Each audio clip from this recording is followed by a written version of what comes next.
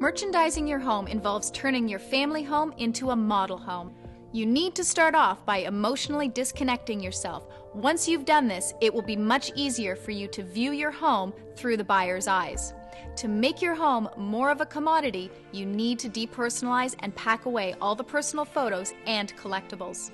The merchandising process involves cleaning, decluttering, repairing, and showcasing your home to highlight its best-selling features and to minimize its least desirable features. Your RE/MAX agent has all the tools to help ensure that your home appeals to your target buyer.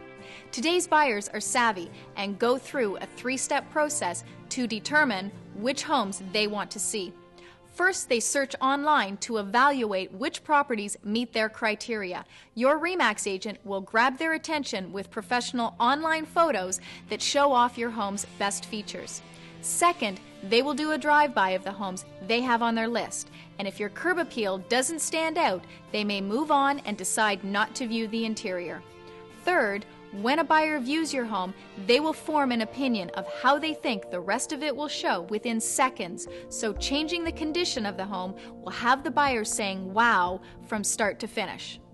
Your RE/MAX agent, along with their team of professionals, will advise you on how to prepare your home so it provides a great first impression from the curb appeal through to the interior. Creating the home that buyers are looking for is very important when it comes to getting your home sold quickly and for top dollar.